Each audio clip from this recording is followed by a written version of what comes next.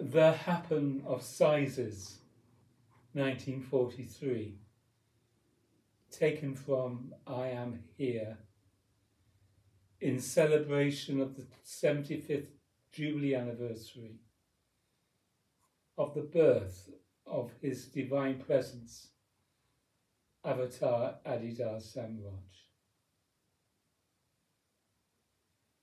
I am remembering another incident in my childhood, not a scary one. When I was yet very small, I could not reach up to the top of the bathroom sink.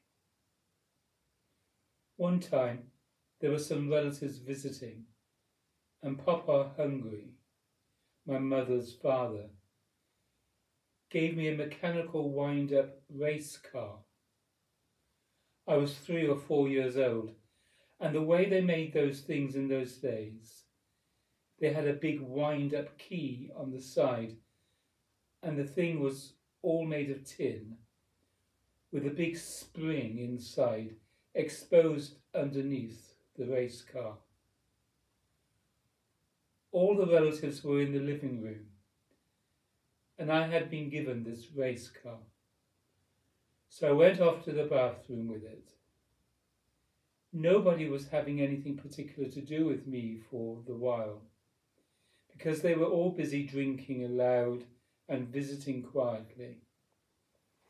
So I was able just to amuse myself alone with the race car in the bathroom.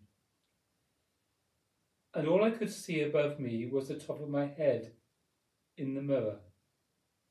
I was still small, still short. And so I wound up the race car and I put it on top of my head so I could see it in the mirror while it was whirring around.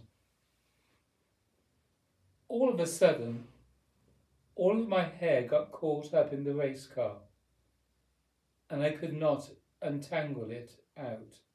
So I soon stopped trying, and I only looked up at the mirror to worry at the race car high up there, stalled and stationary, in my knot of hairs, wound tight to the skin of my head. And I wondered, what if everybody sees this? And will they shave me bald to get the race car off? And will Papa Hungry take it back away? And will they laugh at me too hard? At last, I had to go to the living room and look like a fool with this race car sitting firmly on my head. And everybody laughed aloud, of course, and they had to cut it off me with a lot of hair to gone. And Papa Hungry did let me keep the race car, but it did not really work anymore, and I was only a little bit bald for a while in the middle. There were always a lot of strange embarrassments, incidents, when anybody is small, because the houses always tend to be built by the adults, so they can live in them. The things in childhood houses always correspond to the size and height of the adults.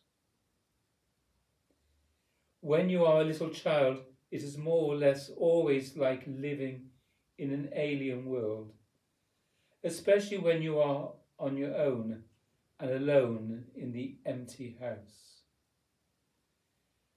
And maybe the reason everybody leaves home eventually is to go and find a house their own size. Chapter 8 of the Happen book.